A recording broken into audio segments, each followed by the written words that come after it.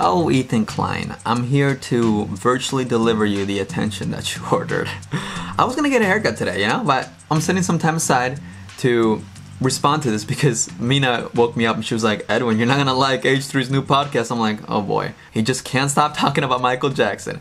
And it's funny because the way it was brought up is that one of his guests, Common Etiquette, had said, do you guys think he did it? Referring to Jeffrey Epstein. Let's talk about Epstein. There's been updates. Oh boy. 60 Minutes did a really interesting story on... You guys think he did it? And for some reason, H3 is like, you know what? I tend to be a tough critic. Let me just play the clip. I want to get a shirt that just says, I don't think he did it. Epstein. With Epstein's face. Do you know, can I say something? I'm a critic of Michael Jackson. I think he's a filthy pedo. And I get a lot of shit when I say that Michael Jackson's a filthy, predatory pedophile. Right, so everyone's talking about Jeffrey Epstein because Ethan introduced the topic, and all of a sudden Ethan's like, you know what? Can I just say something? People are mean to me because I have a really strong opinion about Michael Jackson, and it's very negative, and he's got a lot of fans, and my opinion is wrong. Why do you get shit? Like, because people think he's innocent. And they've proven it?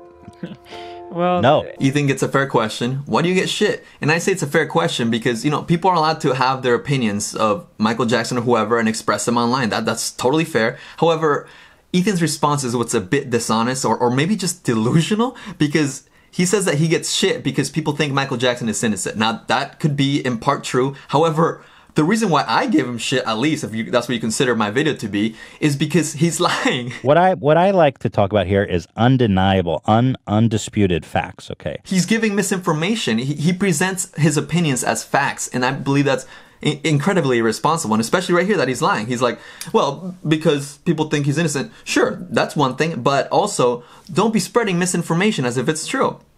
Because people think he's innocent. And they've proven it? Well, no. Then Commentary Etiquette asks Ethan, and they've proven it? Ethan says no. or do you mean, no, I don't want to hear or see it? Because, bro, I went down point by point on how wrong you are, Ethan. So funny, man. Each side believes that there's plenty of proof. But what I will say about Michael Jackson... It's kind of tough. You know, I gotta give Hila some points for this because in the Michael Jackson podcast that they did, she kind of went along with everything that Ethan was saying. And now she's actually making a pretty valid point that each side believes that there's plenty of proof on both sides, which is pretty true. However, when you start to take the time to research, and it is a lot to look through, you know, but there is plenty of available research to look through. You start to realize that the innocent side has a lot more proof than the guilty side. What I will say about Michael Jackson is that if he wasn't a famous pop star, people...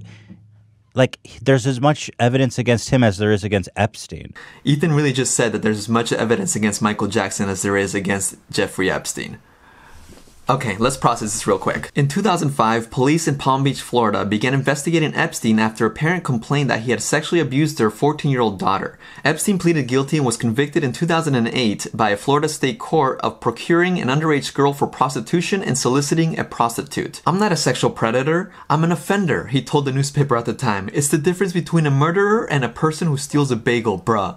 He served almost 13 months in custody but with extensive work release. He was convicted of only these 2 crimes as part of a plea deal, but federal officials had in fact identified 36 girls, some as young as 14 years old, whom Epstein had sexually abused. Epstein was arrested again on July 6, 2019 on federal charges for the sex trafficking of minors in Florida and New York. The key thing to keep in mind in this case is the FBI investigation on Jeffrey Epstein, what they found on him, all these girls, the whole sex trafficking ring. Alright, now let's see what the FBI has to say about Michael Jackson. Between 1993 and 1994, and separately between 2004 and 2005, Jackson was investigated by California law enforcement agencies for possible child molestation. He was acquitted of all such charges. Now bear in mind, the FBI's assistance included raiding Michael Jackson's home twice and taking away all his computers, all his magazines, and taking a bunch of stuff. And guess what? They found absolutely nothing.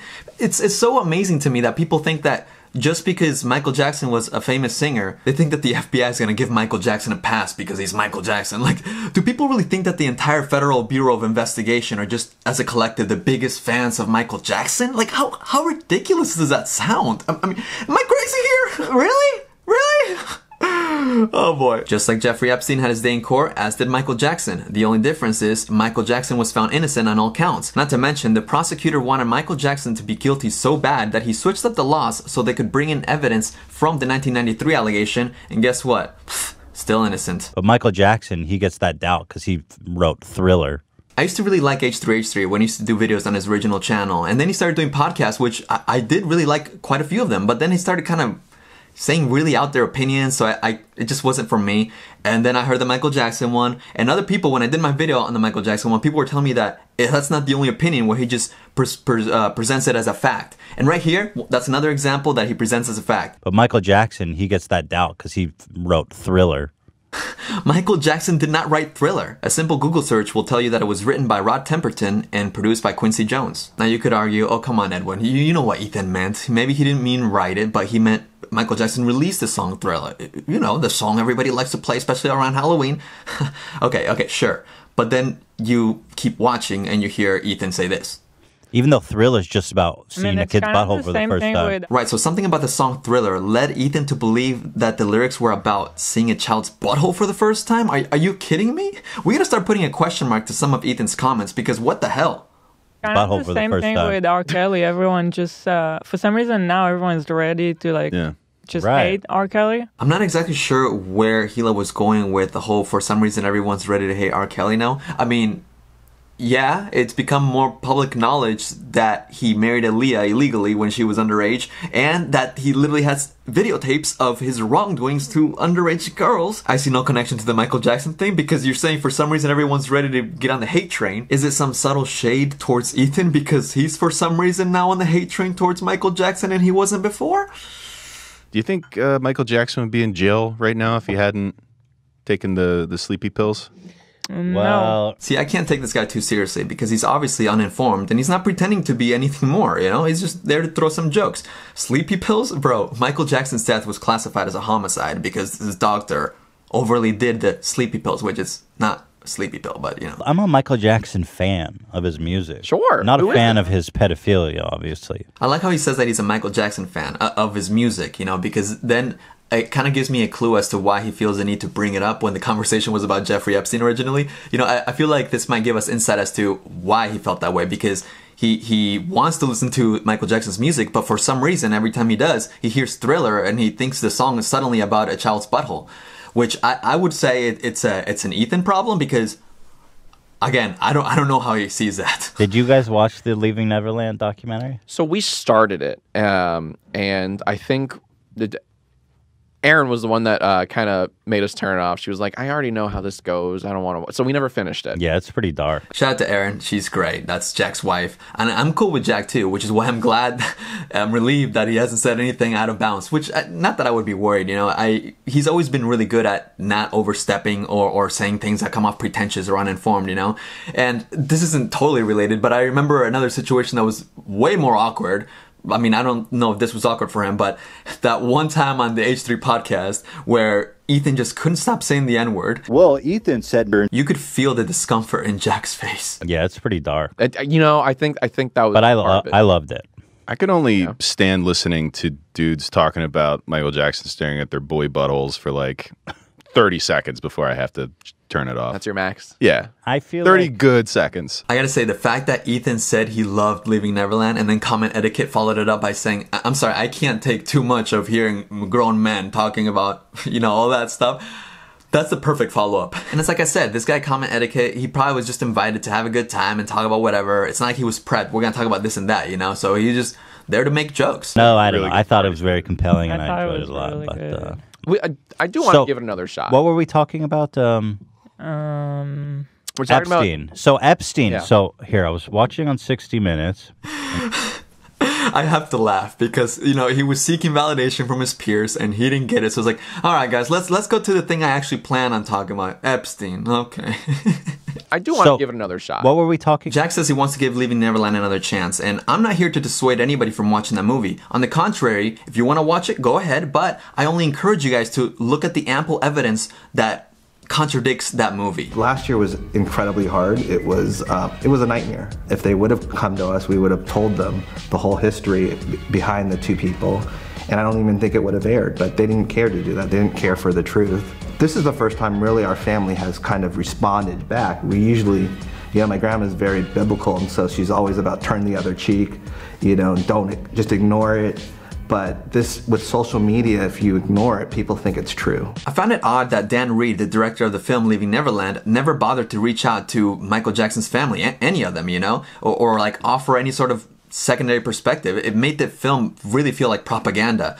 And furthermore, he didn't even mention the fact that both James Safechuck and Wade Robson are suing the Michael Jackson estate for hundreds of millions of dollars. But anyways, I'm not here to debate or convince anyone of anything. I just want you guys to research a little bit deeper than what the media perpetuates against Michael Jackson, because it's really rare to see anything positive written about Michael Jackson. Even when there's neutral news articles about Michael Jackson, for example, this one about Kim Kardashian and Kanye West buying their daughter Michael Jackson's Jag for Christmas, for some reason the media always feels the need to mention Leaving Neverland and say negative things about Michael Jackson. For example, saying that the documentary had a lasting impact on Michael's legacy, saying that stations took him out of their rotation. I actually replied to the author of the article and I asked them why they felt the need to bring up Leaving Neverland movie and lying about the movie ruining Michael Jackson's perception, I said Michael Jackson's streams have actually gone up since, and it's not at all relevant with Kim getting her daughter the jacket, so it was weird to read that part. I was just giving an honest feedback from me reading that whole article, and guess what happened? I got blocked by Robin. The media seems to have no problem perpetuating exclusively negative things about Michael Jackson, and then when you question them, you get blocked. It would be nice if Ethan wasn't so much like the media and would report deeper than just a headline and actually research things, but that's hoping for too much, huh? I would love for Ethan to invite Taj Jackson, Michael Jackson's nephew, who's been defending him pretty actively on social media, onto his show. Make it fair. And I say this because I can guarantee you that within the next 6 months, Ethan will be bringing up Michael Jackson at some point in his podcast. I can put money on that. $5.